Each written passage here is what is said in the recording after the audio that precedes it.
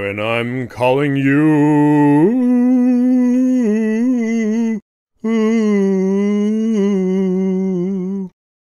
Hey everybody, I'm Chad, and today I'm reviewing the 1936 movie Rosemarie. This film stars Jeanette MacDonald and Nelson Eddy. The 1936 version is the second of three film adaptations of Rosemarie. The first was a silent version in 1928, and a third followed in 1954. Rosemarie DeFlore is a famous Canadian opera singer who's had a little too much of the limelight, and also has a brother, played by a young Jimmy Stewart, who she's trying to get out of prison. Unfortunately, her brother has taken matters into his own hands and killed a Mountie while escaping.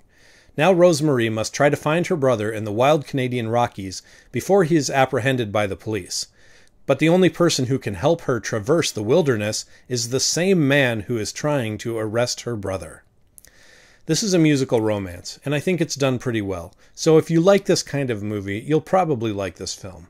I certainly enjoyed it, with the high point being the two songs, Rosemarie and Indian Love Call. But there's plenty of great romantic drama as well. One of the surprises for me was the opera. I really enjoyed it, and was pretty surprised at the quality of the sound recordings. I guess that the recording techniques that they used for film in 1936 were superior to the 78s that were being used for home audio. It certainly isn't a perfect film, but I did really enjoy it. On a scale of 1 to 10, I'm giving this movie a 9. It's so good, you may want to watch it more than once.